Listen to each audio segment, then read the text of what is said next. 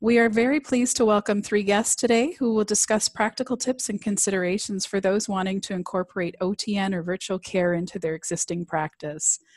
Dr. Philip Lamb is the virtual care lead and physician in the Division of Infectious Diseases at Sunnybrook Health Science Centre. Dr. Lamb will speak to the system-level benefits of virtual care, the transition from studio-based visits to home-based visits, and cover both bright spots and barriers to use.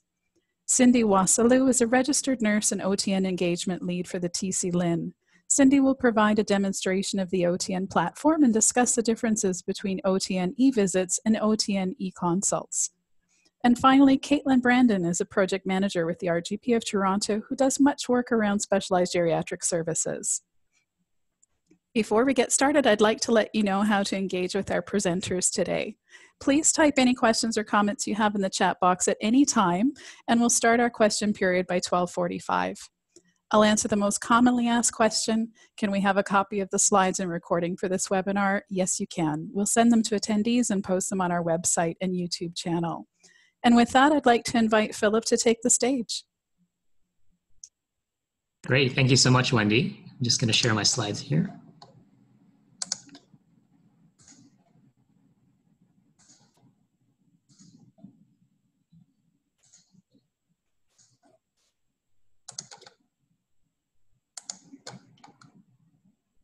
Okay, just trying to share my slides. It's a bit of an issue here.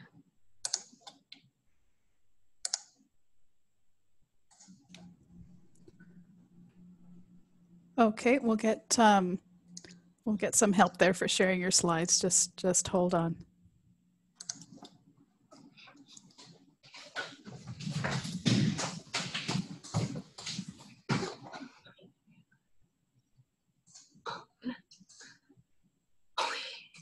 One second.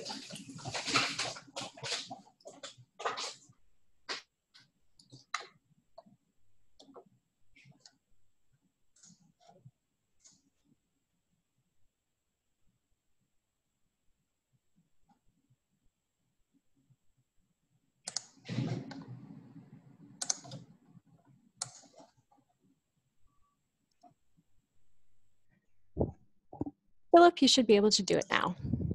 Okay, great. I think that works now. Perfect. There we go. Perfect. So yeah, thanks for inviting me to speak today. My name is Philip. I'm one of the infectious diseases physicians at Sunnybrook. And today I'll just be talking a bit about our experiences within infectious diseases with virtual care, which we implemented in the past year. And I'll provide a bit of perspective in terms of geriatrics as well. So just to provide a bit of context, we all know that the population is aging and there's an increase in chronic disease management and the need for that. We now know that, the majority of the population has access to broadband internet in their household. And there's now increasing expectations from patients as well as their caregivers about the integration of technology into our healthcare system.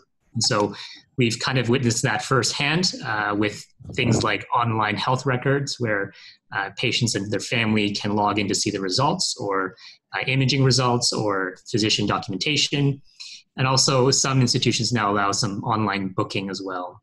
And so I think the next natural step really is implementing virtual care within our outpatient clinics, and kind of that's what we're here to talk about today. In terms of virtual care, from a physician point of view, the most well-known platform is OTN. And really this is funded by the Ministry of Health.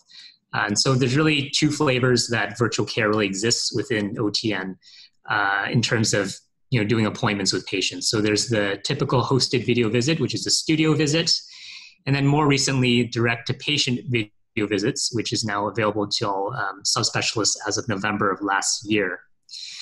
Just to provide a brief overview of this, the typical studio visit was where a physician would go to a specialized suite within the hospital where they would connect with a patient who would have to travel to their local kind of healthcare facility where there's a studio there, and basically they would connect that way. And so this required a patient to actually travel to their local kind of healthcare facility to really connect with the physician.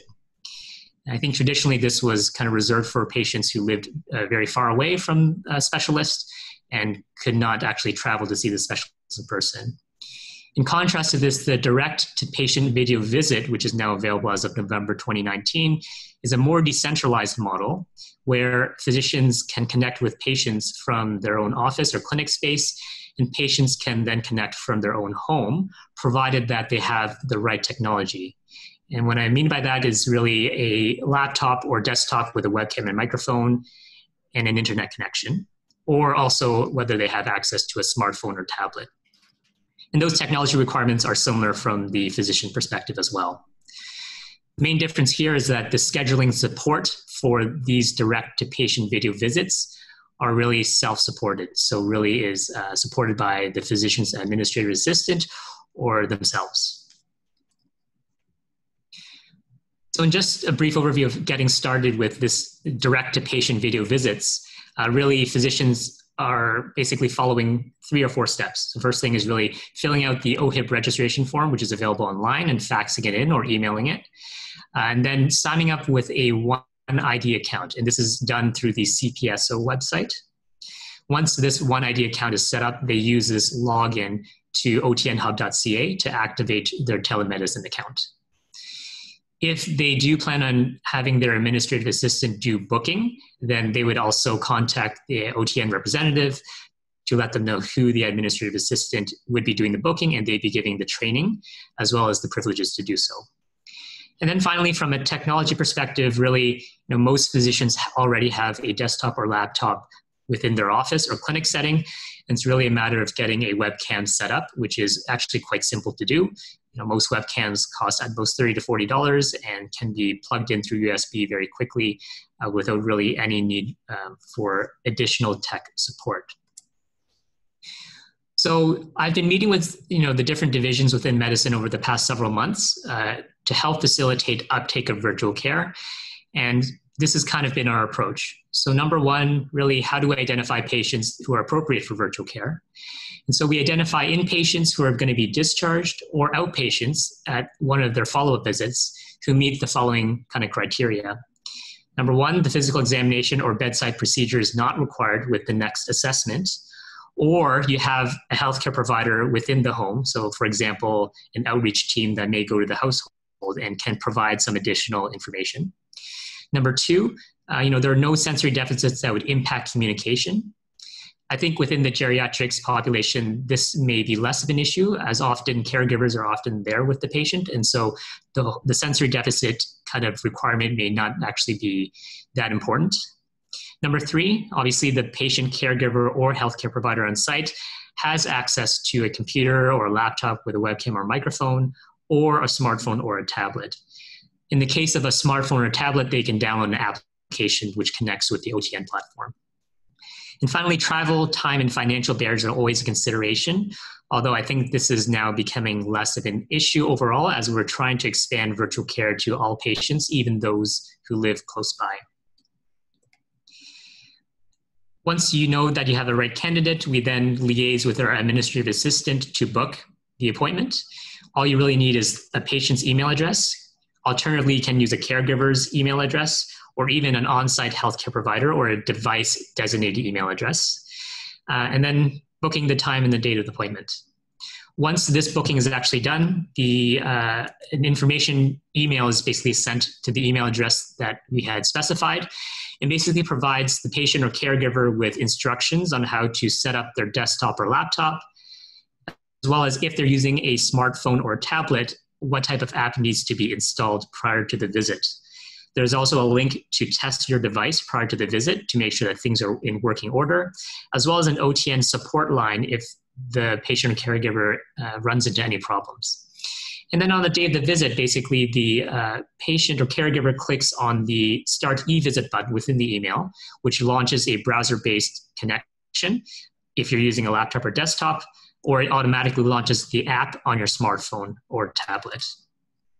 And finally, the physician on the day of the appointment logs into otnhub.ca and basically completes the appointment. I believe Cindy will be giving a demonstration of that. In terms of common technical issues we encounter, I'd say from my experience and from speaking to virtual care users, I'd say it's 75 to 80% of the time there's really no technical difficulty that occurs. Things that we do to try to minimize technical difficulties, we advise using a wired computer with internet connection as opposed to wireless connection for the provider end, just to eliminate any potential issues with a weak signal. If you have a strong wireless signal, this shouldn't be an issue. There's also mirror and connectivity tests that the healthcare provider can perform prior to their visit to make sure that things are working from their end. As I mentioned earlier, there's an email to the patient or caregiver to do the setup and troubleshooting. Probably the most common technical difficulty that I encounter, which is pretty uncommon, is that the sound doesn't work from the patient end. So they can hear the healthcare provider, but I cannot hear them. And so what I do typically to overcome this is I actually call them through a telephone line to their cell phone or their landline to use that as the audio. In terms of the billing, so as of currently, basically, there is a premium tracking code, a $0 tracking code that's used for these OTN virtual care visits. And that is billed in conjunction with your assessment code. And so depending if you have a healthcare provider at the patient's home, you can provide additional physical exam information. Your assessment code will vary depending on your ability to fulfill those requirements. You can also use a patient counseling code if a lot of your care being provided is counseling to the family or the patient. And that's really it from a billing perspective. Is actually very straightforward. In terms of the benefits, there's significantly reduced travel time, which has financial implications for patients. Patients save a lot of money in terms of parking. There's improved care coordination and continuity, and improved access to expert medical advice and support. From the provider standpoint, I think a lot of institutions are moving towards virtual care, and so this is a very hot topic and aligns well with institutional priorities. There's increased capacity to provide care without the need for physical infrastructure, and there's increased efficiency and flexibility from a provider point of view. And finally, I think there's also remuneration potential, as often physicians will call patients by telephone to provide additional counseling or advice, which currently is not really funded through the Ministry of Health. So using a more formal virtual care visit, I think, has potential as well. So I'll just leave with these final tips. When we introduce virtual care, I think, the first virtual care visit is the biggest barrier for the healthcare provider. Just being comfortable using the platform and being able to connect with the patient is the most important thing. And then after that, I think it becomes a lot easier, and I think there's a lot less anxiety around using the technology. I'd encourage people to offer virtual care, even those who live close by. In the geriatric population, I think this is particularly relevant, where the frail elderly may have a lot of difficulties with mobility, particularly in the winter months where, it can be a risk, traversing, slippery environments outside. So we offer this to everyone in our infectious disease clinic if deemed appropriate candidates. I think there's a lot of exciting potential for coordination with CCAC and other healthcare providers in the community to get connected with OTN and virtual care. Doing virtual care doesn't mean that you have to do virtual care with every visit. We've had kind of models where every other visit is a virtual care visit, and I think patients do appreciate this. From an infectious disease point of view, we've also been able to identify potential candidates based on certain syndromes. So we know that there are certain syndromes where physical examination is not required.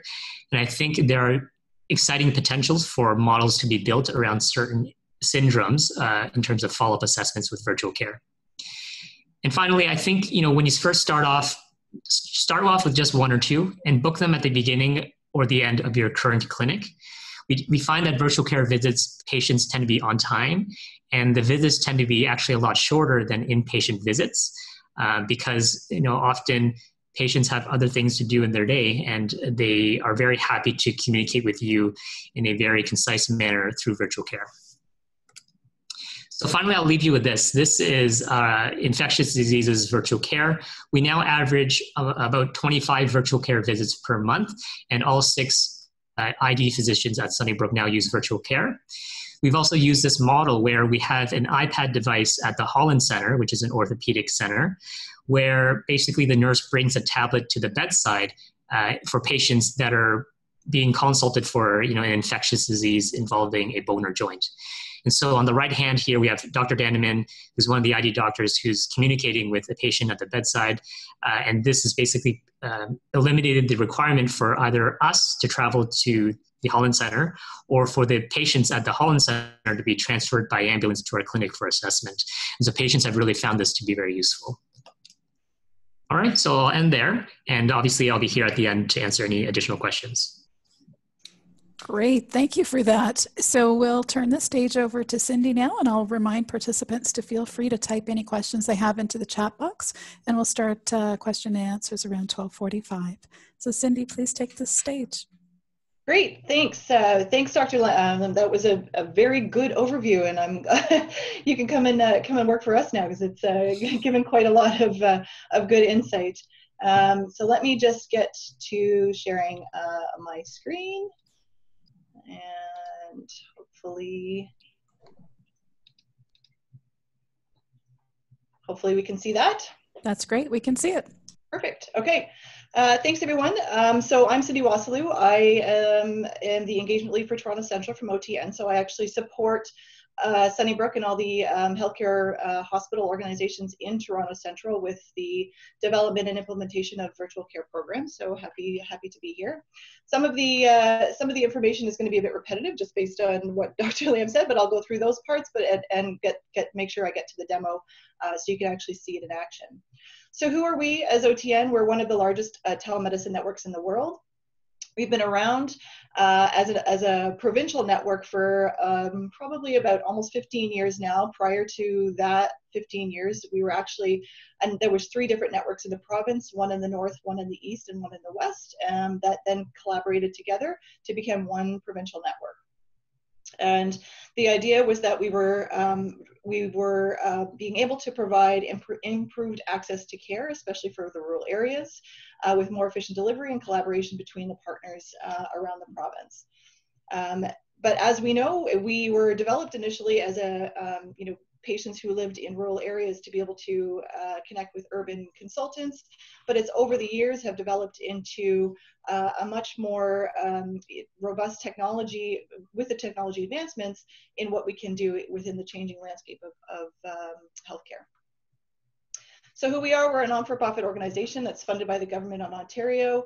We have over 3,000 organizations that are part of OTN or are OTN members, with 26,000 providers that have access to our services via the software OTN Hub platform that we have. And we also have partnered with provincial delivery organizations. So all of the LHINs have been connected to us. eHealth Ontario is now part of one of our partners to be able to get access. KO, which is the Kiwatanok Okimakanek, if I'm saying that correctly, First Nations community up in the north. That's a federally run community that we have multiple different technology systems up there to be able to connect to that community. eHealth is part of that. Ontario MD for assistance with some of our eConsults.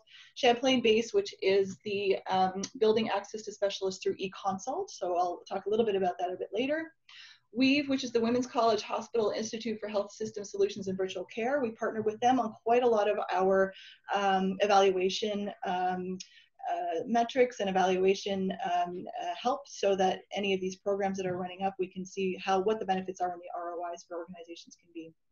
And Canada Health InfoWave for some funding opportunities. So, what are we talking about? So this, over the last number of years, virtual healthcare has been able to now come into the patient's home as technology's evolved, and finally as policies are changing, which was a big barrier for a long time. We're now able to bring the technology to the patient, not only through video, but through even other means of remote patient monitoring, online peer platforms for mental health and addictions, and a number of different of models. So we're improving access to care, empowering people living with chronic diseases or mental health challenges to self-manage, and implementing connected care solutions that enable team-based care and support patients and their caregivers. So what is telemedicine? And you may have heard the term. The term has been interchanged. Some people use the word telehealth, some people use telemedicine, some people now evolving to virtual care, because it's not just you know, it's not just about connecting one technology to another technology. But the idea of it has been using innovative technologies to bring clinical care and or education to patients and healthcare providers across the province. And with OTN, the idea was doing this over a secure and private network, which is what it's been which is what we've built over the last 15 years. So the idea that all patient health information would be protected via this network. So just a quick overview of what traditional telemedicine has been over the years. As Dr. Lam alluded to, there was, or had stated, these are the systems that people were traditionally using. So they were either using a clinical cart, which is on the patient end, where the patient would go to that host studio, and a nurse would be at the end of the host studio and connect the video portion of this clinical cart, and the clinician would be able to see them, pan around the camera. There's peripheral equipment that they use to be able to connect and see what's happening with an ophthalmoscope. There's a stethoscope as well. The room-based systems, which you may or may not be familiar with a lot of the organizations have these in their auditoriums or in meeting rooms to be able to connect to others for meetings or education. But also used for clinical care when needed, and these desktop systems that do essentially the same thing but in smaller portion.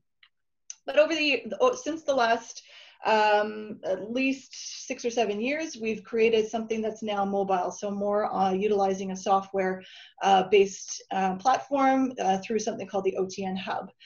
So it's where providers can now utilize and connect to patients utilizing their own laptops or computers and have access to a number of services that OTN offers. So when we talk about what Dr. Lam was talking about with direct-to-patient video, there's been a number of terms of that, guest link, OTN invite. Now the terminology that we're wanting to use is eVisit to let us define what a synchronous video conferencing is. It is eVisits. So for providers, this hub enables that room-based online and mobile video connections within the network. So you can use the hub to connect to room-based systems traditionally or to patients directly at home. And for patient, it offers them some flexibility and the ability to be able to see and stay in their own places and with using their device of their choice. So in the last year, we've facilitated over 1.2 million connections to video events across over 3,400 room-based systems and 25,000 users. So with direct-to-patient virtual visits specifically to home, 75,000 video events last year. This year, I think we're on track to do well over 100,000. So it's the idea of having that synchronous video to be able to connect to patients in their home where they can use their own devices, as we've talked about. And in November, the ministry announced that all physicians in Ontario, including primary care physicians that met specific criteria, are able to bill for these visits as they normally would with the B099 code, as Dr. Lam spoke about. Just a snapshot, and I'll get into the live demo on what it looks like as a provider end. You're logging in with OneID or OTN credentials, depending on who you are and where you what organization you're working with. You get a screenshot, a screen pop up in your video conferencing window that looks very similar to what you may be familiar with other, other softwares like FaceTime and WhatsApp. And then there's a calendar. It's put into your calendar. You can open it up via that way. And you actually also have the option to print off a appointment detail if you're scheduling, for example, this visit while the patient is in the office. The provider side, or sorry, the patient side, they receive the email. They have an open, they click on the link, and as you can see, there's an app if they're going to use a device that they would download to be able to open that event. The event is only one way, i.e. the patient cannot initiate a call. The patient essentially, if they log on before the provider, sits in something called a waiting room until the provider actually connects in. Each link is unique. It only lasts for approximately 24 hours, and then the link URL essentially dies. So that's to help with the protection of the privacy for HIPAA privacy, and to make sure that it's a provider initiated and that patients can't just video you at any time that they wish to. And then on the desktop, you can just see that bottom screenshot there is what it looks like. There's no app, nothing to download, no plugins to put in. It just opens up on your desktop when you're using Chrome or Firefox, and you enter in your name. So Dr. Land talked a lot of great best practices. So we have guidelines, we have lots of information on our website that actually provides you with that, who to choose, what kind of environment they should be in, sort of some great tips about how to start using virtual care within your practice. So that's a video. eConsult, just to do quickly overview of what eConsult is, as we understand, sometimes those two things get interchanged and people don't quite understand what the difference is. eConsult is an asynchronous type of a platform that we have on the OTN Hub that allows providers, primary care or specialists and or nurse practitioners to be able to submit a clinical question to another specialist, thus avoiding, hopefully, unnecessary referrals. So within the OTN Hub platform, you have the ability to do this eConsult by finding out what it is that, who's available. So there's a number of different specialties that are available either through what we call a base specialty model, which is a regional model where the consults would go to somebody within your region, or a provincial model where it could go to anybody within the region. So if you had a clinical question by about a patient for understanding how to titrate a mental health or a psychiatric drug because they're pregnant or whatever it might be, you can ask that. You can find who it is that you'd like to speak to about it, or like to ask a question about it, submit their information, and that gets then submitted to that particular physician or group, who then goes in on their own time, generally within about 2 to 3 business days, sometimes within 5 minutes, just depends on the clinician, reviews the question, answers what they can, and sends it back to you as the primary care provider. So trying to maintain care with that patient within their own primary care provider, and not having them have to have lengthy wait times. So the program itself is actually managed by the eConsult Center of Excellence out of Ottawa. So they were the ones that originally started with BASE a number of years ago. And they're the ones that actually provide remuneration to the consultants for those questions on an hourly basis. Practitioners who are sending the consults do get are able to submit a OHIP billing code for it, as opposed to email, which may or may not be remunerated. So the nice things about eConsult is that it's trackable. You can pull reports and put them into an EMR, and you can quickly and easily get some answers about your patients without having to send them in for an unnecessary referral. So this, Dr. Lamb went over quickly, or I'll just go over it quickly, I should say, just as far as how to get access. So the way that people get access, generally, the majority of people are now going on and getting OneID, which is through eHealth Ontario to be able to log in. We only partnered with OneID a number of years ago, so there are people from a while ago that the way that it used to log in was through OTN credentials. And also, if you have more than one organization you're working for, then those would be what we would have to do. If you're unsure whether or not you have a OneID account or an OTN account, you can either contact myself or OneID directly to find out what your next steps should be. Okay, so that's about it from the presentation. Now I'm going to share my screen for and show you the demo. Hold on, I'm just going to stop sharing that. And there we go. Okay, hopefully you guys can see that now. We can. Perfect. Okay, so in order to do do this, you go to otnhub.ca, and as you can see, there's a number of different resources on here, etc. But in order to be able to send an invite, you click your login button. Most people will be using OneID. I will be using OTN credentials. You type in your username and password. You sign in. Cindy, there seems to be a lot of flashing from your screen. It's sort of refreshing at a very fast flash rate there. Oh, I'm not sure why. Hold on. Let me just see if I can restart.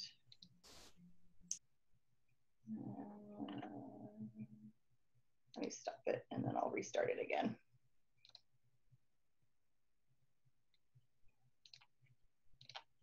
Okay. Is that better?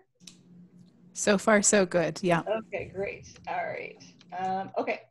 So this is the main page that you will see when you get in. These are some quick links to be able to do a number of different, have access to a number of the different services that we do have. So you can do just a right away connect with patients at home, enter that patient's email address. You can make a video call to somebody else who has a OTN account, either individually or a room system. Finding a host site is just about when a patient does need support, when they do need to go to a host environment and to be supported by a nurse, whether it's for physical assessment, lack of technology, or other, you can find where those are located within the province.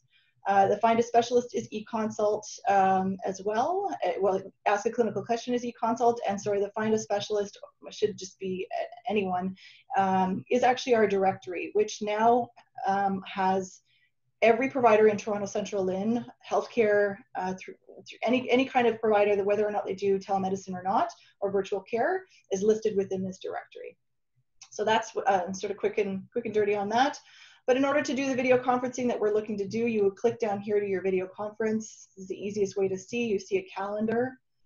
You click this Connect To button, and you can see you can either connect to an OTN member, so somebody else who has an OTN account or a room-based system, or you can connect to a guest. So a guest meaning a patient directly, or a patient's caregiver, whomever it is that's going to be opening up their email. You type in the name of whoever you were wanting to, type in their email address. I'm just going to put my Gmail in there. You can actually add up to 7 participants in one call. So this is beneficial if you have, let's say, there's a caregiver with the patient in one location, however, the patient's daughter or mother or father or whomever is not in that same location but would like to participate in whatever conference or discussion or meeting or appointment that you're having. You can add those people in there so it becomes like a multi kind of call as almost like a case conference. You then would enter a host PIN. So if you're doing, as a clinician, doing this type of work over top of your, out of your OTN hub on your desktop, you do not need a PIN to join. The reason the PIN is there is for clinicians who want to join outside of utilizing their own desktop or laptop. So they can join via an iPad or their phone, or if they don't have their login information and their admins are scheduling it, for example, this is a way to join 2 parties together that essentially act as guests. And in order for that to be protected, we request a PIN. So people have utilized, different ways of creating this PIN so that they would remember that it doesn't have to be the same every time, but something does need to be in there. For clinical events, the idea here is just to capture some data. So we can either title it to say, it can either be a clinical, learning, or meeting, which is education or administrative. And you can say, follow up with CW, so with your initials. We recommend not putting in full names just from a privacy to make sure it's all protected. So you're discussing one patient who is present and you are the consulting healthcare practitioner. There's a variety of options here based on the scenario that's happening, but this is generally the most common one. You can actually either do this where you connect now, so you can actually click it and say, if a patient has phoned and said, I would like, and you as the clinician decide, let's do a call right now.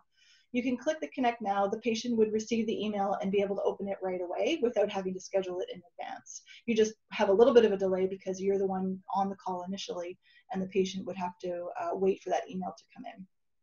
Or you click the schedule for later, you find your date and time, and you enter it in and how long you want your appointment for. There's a calendar button here, and then you click schedule. A window pops up for you to confirm your information is correct. Note that the email address must be correct because there is no way of there's no bounce back. This comes from an OTN do not reply email address, and there's no way for the system to recognize whether the email has gone through or not. So please be sure that it's correct, and that's how it will go. You can also view the patient and handout here to be able to print it off if you'd like. And then you click schedule, and then the next window pops open, and that's your appointment. And if you go back to your calendar, you'll now see the event put into your calendar here. Okay. So the patient on their end, I created one from yesterday, will receive this email, as Dr. Lamb had said. They actually have an option to put it into their calendar. So if they use some type of calendar, Google Calendar or Apple Calendar, they can actually add it into their own calendars as a reminder. This is the email that is sent, as Dr. Lamb had said, and it actually gets resent to you 24 hours prior to the appointment if the appointment's been scheduled ahead of time. So then back to here, in order for you to join as a clinician, here is the button on the day of that you would push. It won't really work because I'm using my video camera, or it's connected to this call, but this is the idea of what will happen. So I'll probably, oh, it's coming up. There it is, look at that, see? I guess because my video is off. So this is the screen that you would see as the clinician, and you would be waiting for the patient to join. And there's a number of different functionalities down here. You can share your screen, where it's similar to what we're doing right now in Zoom, and to be able to share test results or imaging, that kind of thing if you'd like. And you can turn your camera on and off, a number of different options, but this is essentially basically how it goes. I don't know if you can see that, hopefully. And that's about it.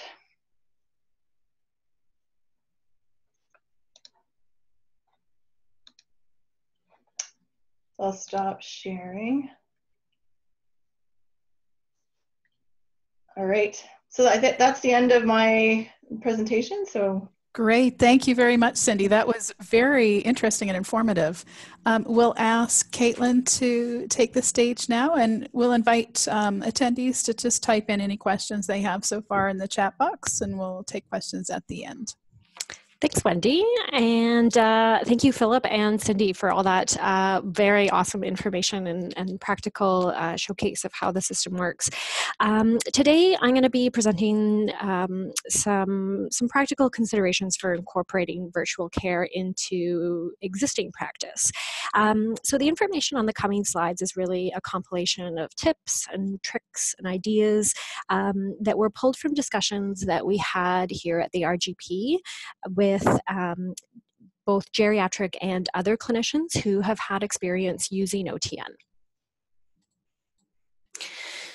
So this all began with a survey that we developed and sent out to our geriatric clinicians.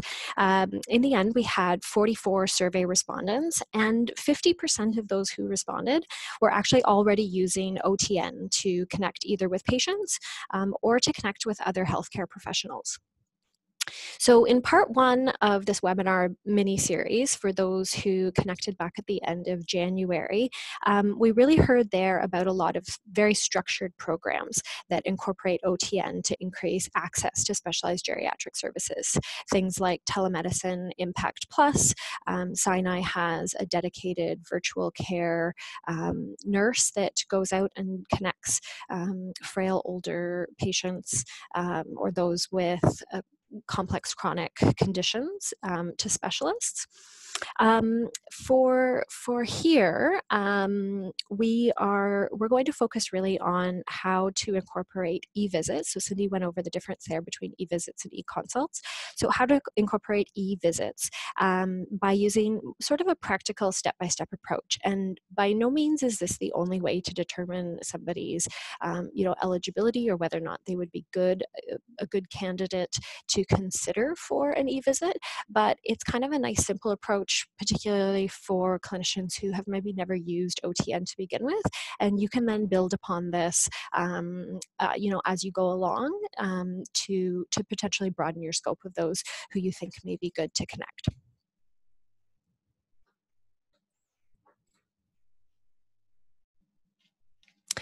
So here's our sort of 5-step approach. It's sort of 5 simple steps, bit of a decision tree to determine the appropriateness of virtual care for a frail older adult or a patient to be seen by a specialized geriatric service.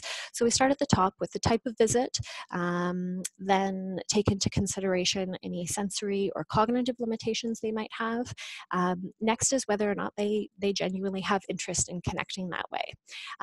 Next is whether they have the appropriate technology. And lastly,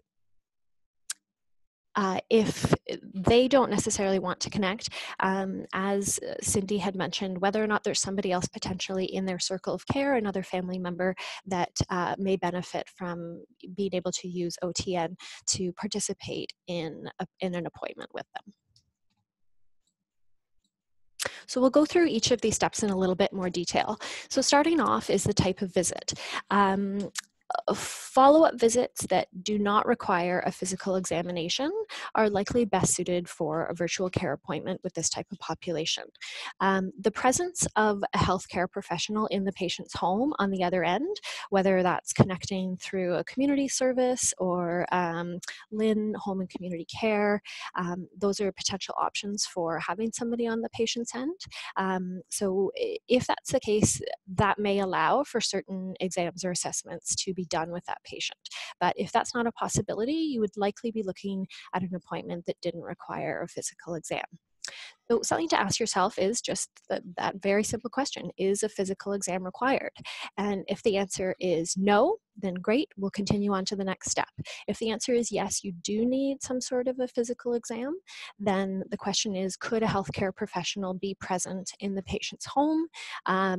Another consideration potentially to be made is, for example, if it's just some sort of a simple mobility type thing, is the patient able to do that either with a care provider there to keep watch on them, or whether or not, based on your knowledge of that patient, perhaps they can still do some of those simple things on their own and communicate that information to you. So if a healthcare professional could be present, then again, continue on. If they can't, then this is where you stop, and likely they're not a good candidate to participate in a virtual appointment. Step number 2 is considering their sensory and potential cognitive limitations. So obviously their ability to hear you, to see you, to understand you, and for you to do the same for them is a very important factor when considering this type of appointment. So you may want to ask yourself, does the patient have a significant visual, hearing limitation? And from a cognitive perspective, because certainly we know that a lot of the geriatric patients may have certain levels of dementia. So from a cognitive perspective, would a virtual visit cause either confusion or agitation to the patient, or would it make it unreasonably difficult to communicate with them? So if the answers to the above are no, great, let's continue to the next step. If the answer is yes to any of the above, then you may want to consider whether that, whatever that limitation is potentially well managed, either with aids. Does a patient consistently wear their hearing aid, or do they not? Some do, some don't. Do they have glasses that allow them to see a little bit better? Or is there a caregiver around that can provide assistance to help mitigate those potential limitations? So if the answer to that is yes, great, we'll continue on. If it's no, then again, stop here. They may not be a good candidate for a virtual visit. The next step is to ask them if they are interested. And this could be to the patient or to the patient and the caregiver if the caregiver is present. So we've put a little bit of a blurb here, and you're welcome to memorize it and use it verbatim. Sometimes those word cues are helpful at the beginning. So you could ask, for your next appointment, would having the opportunity to connect with me by video from the comfort of your home be of interest to you instead of coming in person? And in some ways, this is your opportunity to do sort of a bit of a sales pitch for the benefits of using OTN. Many of them have likely never been offered the opportunity to connect to a healthcare professional this way. They may be a little apprehensive or not sure how it works.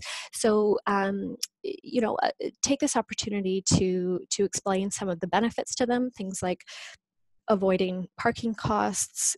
They won't have to worry about any travel time. For a lot of frail older adults, getting packed up, traveling, getting parked, getting into the clinic, waiting at a clinic or for their appointment, and then getting back home expends an awful lot of energy, and subsequently they're quite exhausted by the end of the day. So this may help to avoid that for them. And then you can use examples that a lot of people are very familiar with, that potentially they or their caregivers are used to using already on their personal devices. So, are they familiar with FaceTime or Skype or WhatsApp? Because the overall platform is really very similar to all of those types of programs that many people use already to connect with family and friends. So if the answer is yes, they are interested, excellent, let's continue to step 4. And if they're really not interested in that at this point, then that's okay. That's where the questioning ends. As we've covered before, there's certainly a minimum set of technology that is required for a patient or their caregiver to connect via OTN. So you can ask them, in order to connect, there is some minimal equipment required. And do you have access to either a computer, a laptop, or a smartphone with a speaker and a microphone? Do you have a stable internet connection? And do you have an email address? And lastly, because they may still have all of this, and after hearing the spiel, the question is, do you feel comfortable using this equipment? So they may know that they have it, but they, maybe only use it when another family member is around, and potentially that's not an option. So is it possible to feel comfortable using that equipment? So if at this point they say yes, everything seems to be good to go, and you can collect their email address in order to book the appointment, which would be through the same process that both Dr. Lamb and Cindy have alluded to previously. And if the answer is no, then they don't have the equipment or they're really not comfortable using it, then you can either stop at this point, or step 5 is sort of an optional step. And step 5 is, again, including the circle of care. So you can use OTN, as we've discussed before, to connect individuals other than the patient. It may be a family member or some other key person in the patient's circle of care, whether it's a friend or another caregiver. And these types of people may not be able to attend an appointment for various reasons. They may be too far away, or they may be out of province. They may not have flexible work hours to be able to attend an in-person appointment with the patient, or they may have accessibility issues themselves. So if it is the case and there is somebody who potentially you would like to connect into an appointment, you can ask the patient if they're cognitively capable of responding, do you consent to having this person attend your next appointment by video? And once again, if the answer is yes, wonderful, you can get an email address to link them into that appointment.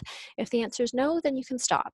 And so in this case here, the patient themselves may attend with you in person, but you can use the technology to connect in a family member. And with this particular piece here, really the whole idea is to think outside the box. So OTN really, it can be used in creative ways. And we heard about some of those even in our first webinar at the end of January. Things like the day hospital at Baycrest, who uses iPads that they send home with patients to do home assessments. So they connect with the patient with an iPad that they provide to them to do a home assessment in a situation where they wouldn't usually be able to go travel to the patient's home. And some of the teams at Baycrest, they're outreach teams, even though the outreach member does go to the patient's home, so they're in the home setting with the patient, but they use OTN to connect in family members who may be too far away or out of province. So just a few final thoughts before we open things up to questions. As Philip alluded to earlier, the biggest barrier to using OTN really is conducting that first appointment, and it's not likely to feel comfortable at first, but certainly the feedback that we've received from others who have been using it for a longer period of time tell us that the benefits certainly much far outweigh the barriers. And virtual care, it's not for everyone. The idea is that it's something that you can have in your toolbox. It's something that you can use when it's appropriate, but it's not going to be for everyone. And consider it as a potential tool to reduce no-show rates and really to increase access to specialized geriatric services. The patient population that you serve, it doesn't contraindicate the use of virtual care, which is sort of a message I think that in some cases we've been receiving from certain clinicians who haven't had experience, and they're really unsure of how this could possibly work for the types of patients that they see. And lastly, there's help. Most hospitals, if you work in a hospital setting, you likely have some sort of virtual care lead at your hospital. There is likely a suite with a OTN coordinator that you could go to for some assistance. As Cindy has mentioned, you can contact OTN directly for support.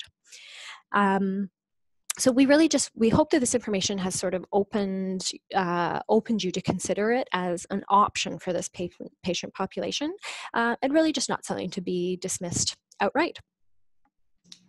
Great. Thank you very much, Caitlin. And thanks to all of our presenters for sharing your experience with virtual care. We have time for questions now, so we'd invite attendees to please feel free to type your questions in the chat box. Make sure you change the to from all presenters to all presenters and attendees so we can all see your questions. I'll also invite the presenters to turn on their web cameras if they have them and if they are able, so the audience can see the presenters.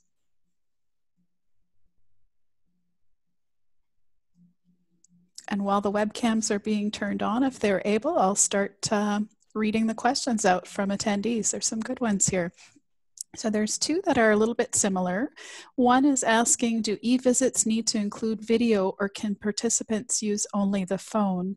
And a second question is, what if the patient's laptop computer doesn't have a camera? Does it mean the eVisit won't work for this patient?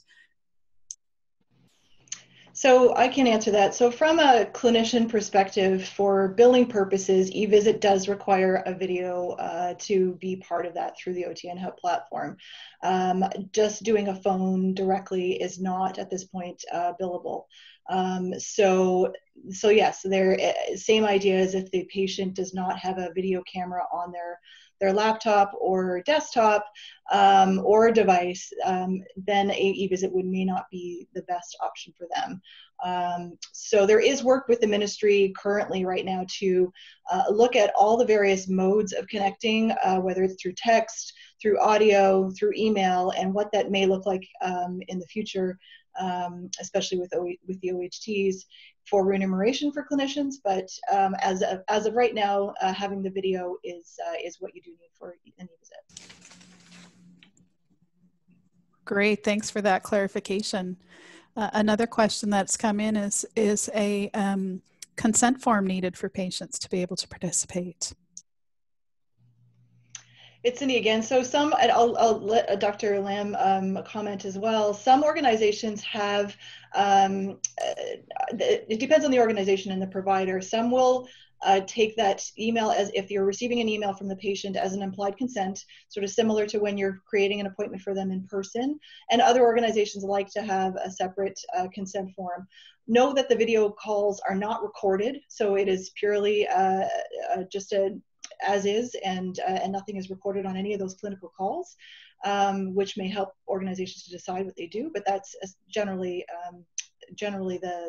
what people are doing is either having that implied consent, or some are doing some consents depending on their privacy restrictions, et cetera, within the organization. I don't know if Dr. Lam, you have anything further? Yeah. So the virtual care users at Sunnybrook don't really use a formal consent form. What we've been doing is in our documentation of the visit that precedes the virtual care visit, we will say something like, we've discussed the option of virtual care with the patient and they're agreeable to this. And that's what I've been doing. Okay. And similar, just to top on that, when you are documenting the visit itself, documenting that it was done virtually is also a good practice. Great. Questions are flying in, so people are very interested in what you folks have had to share here. And we'll try and get through as many as we can. A question about, do you have data on the most common reasons for eVisit consultations? Which are the reasons, conditions? Is there a percentage that require physical exam, cognitive exam, or deprescribing? It's a great question. I think it really depends on the specialty that the physicians are working in. So unfortunately, I'm an infectious disease physician, so I can't really comment on the geriatric population, but just to give you an overview within infectious diseases, there are some very common syndromes that we are using for basically virtual care. So one of them would be latent tuberculosis treatment, for example. These are patients who don't have an active infection, but are receiving a 9-month course of antibiotic therapy. And really our visits are really to connect with patients to make sure they're tolerating their treatment and to make sure that their blood work is normal. So I'd say a lot of the virtual care visits are really latent tuberculosis treatment. The other big population that we use it for are bone and joint infections when they are finishing their treatment course, which can be upwards of 3 months. There's really nothing that we see on physical exam, so it's really doesn't really add to our assessment. So those are kind of the more common syndromes that we will use virtual care. In terms of numbers, right now we have 6 ID physicians at Sunnybrook, and we will do about 25.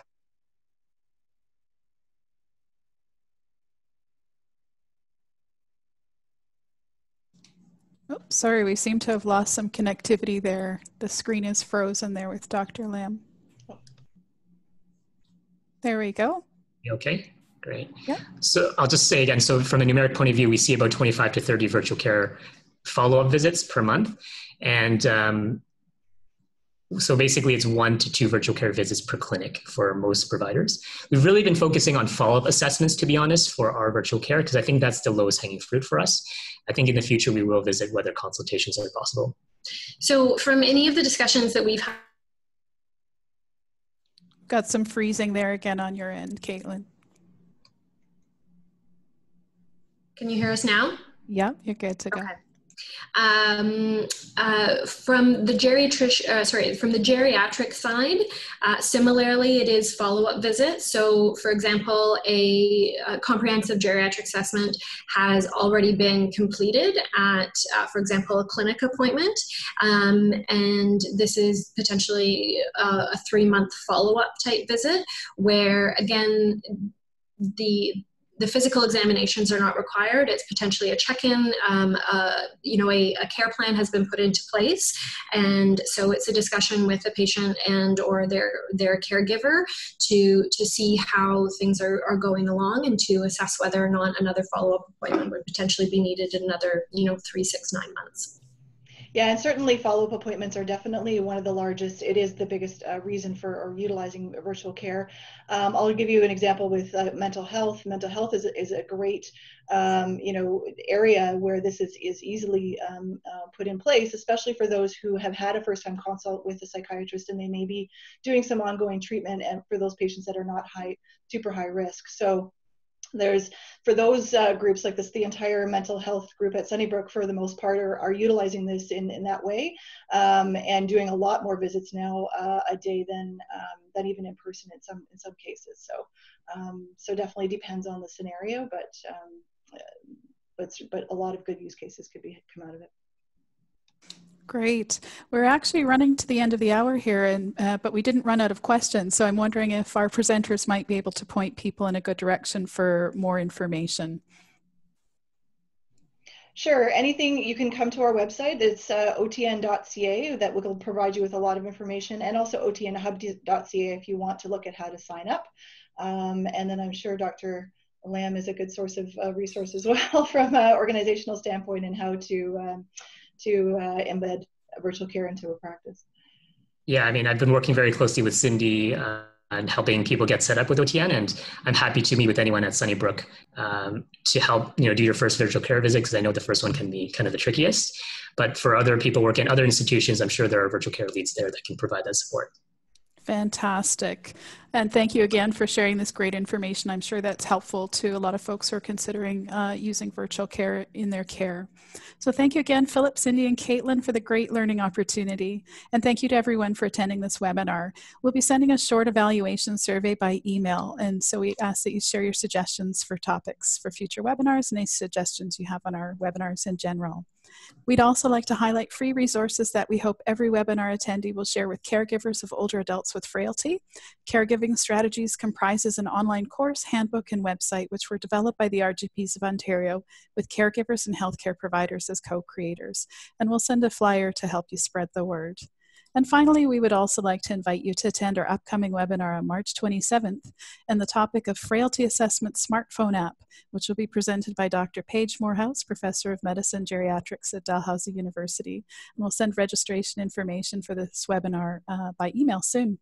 Thanks again, everyone. We'll see you next time, and we're signing off now.